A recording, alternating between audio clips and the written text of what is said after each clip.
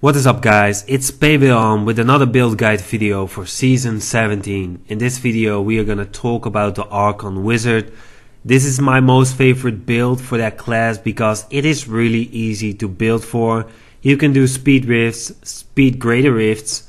You can also push the leaderboard with it. And right now everybody is playing it on the PTR and they are clearing a great rift 128 with only 1600 paragon points. Unfortunately, they patched the PTR just a few minutes ago, so I cannot record a gameplay video for that.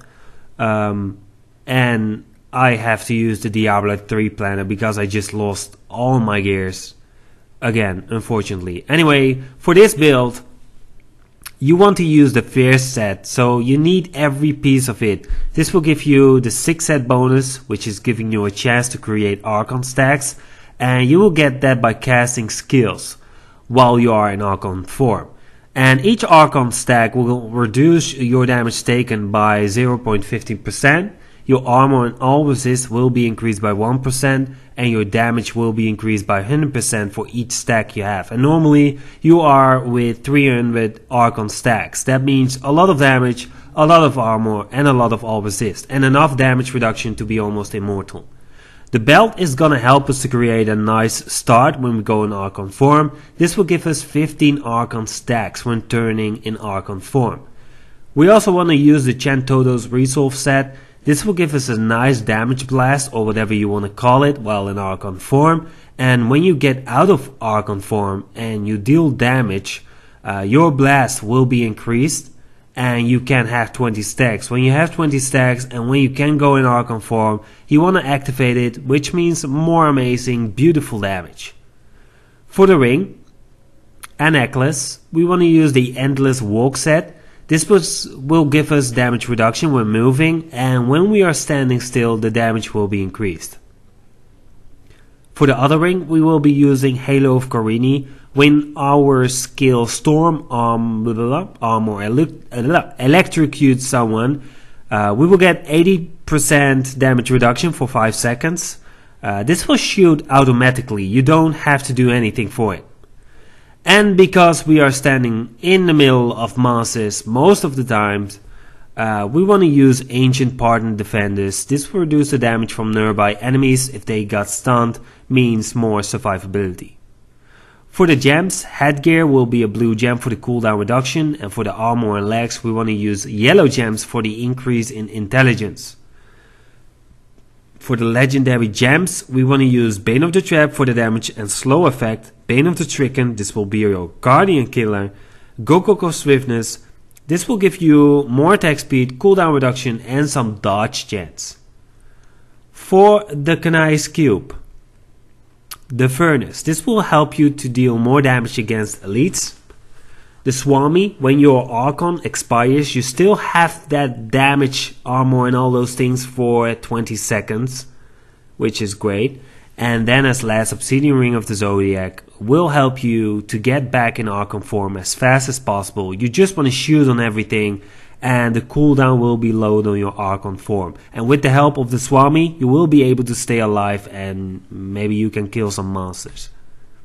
For the Paragon points, just get 600 Paragon points and max out everything, then drop everything into intelligence. That's the whole idea. For the skills, Static Discharge, you want to spam this because it will activate the Obsidian Ring of the Zodiac, and that will reduce the cooldown on your skills so you can turn into Archon form faster. Slow time, I went for Exhaustion because when you go out of Archon form you want to be able to get back into Archon form, and I think with the slow time you got more time and you can reduce the damage from the monsters, and I guess that's important because you don't want to die. For the next skill, Magic Weapon Deflection, this will increase your damage by 10%. Frost Nova, Deep Freeze, this is very strong because you get a 2-second freeze on monsters. This is giving you even more time to stay alive. Archon Slow Time has a chance to freeze monsters, and when you activate Archon, your damage will be increased by 6% for each monster you kill. You get 150% armor and 30% damage increase next to your fierce set. And as last, Storm Armor, Shocking Aspect. This will activate Halo of Carini, which is giving you 80% damage reduction, which is great. For the passives, Audacity. This will give you 30% additional damage. Unstable Anomaly. This is giving you a second life, and if you die, which is almost impossible, you will just get second life. That's just it. Unwavering Will. This will benefit you in all ways. It will give you more damage, more armor, and all resist. And as last, Evacuation, because of the cooldown reduction. For the stat priorities, which I don't have, but I'm old enough to fucking know what we need. For the headgear, Intelligence, Vitality, Critical Chance. Shoulders, Intelligence, Vitality, cooldown reduction, and life percent. For the armor, I don't remember. Intelligence, Vitality, and I guess armor. There we go.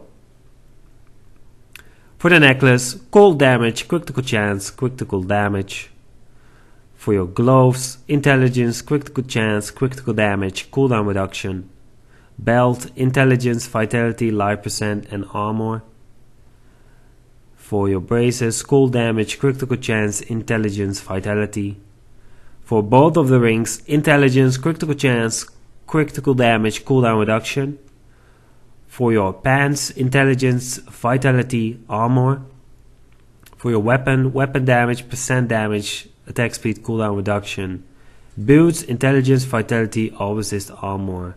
For your offhand, damage, Intelligence, critical chance, cooldown reduction. And for your rings, you can also go for damage, because that's, I guess, more useful than intelligence. Anyway, how to play this build. It is really easy, but in the beginning it can be a little bit harder. You want to kill some monsters to get more stacks on Archon, and you don't want to die. When you leave out of Archon, you want to keep shooting at monsters to get back into Archon form. The Obsidian Ring of the Zodiac will help you with that. Back in Archon form, your belt will give you 50 free stacks, which will give you around 100 stacks. And from then on, it's really easy to get around 120 or 130 stacks. Then you lose 50 stacks, but when you go back into Archon form, you gain 50 stacks. Which means you are probably gonna hit 200 stacks, and from then on, it's really easy. You just wanna go into Archon form, you wanna shoot on monsters. If you get out of when your Archon form expires, you just wanna shoot on monsters and just get back into Archon form as fast as possible and destroy everything. So this build is really fun, crazy. I hope you enjoyed this video. If you did, leave a comment, like and subscribe. Also turn on the notification. It's next to the subscribe button, and then we'll see you in the next video. Enjoy. Peace.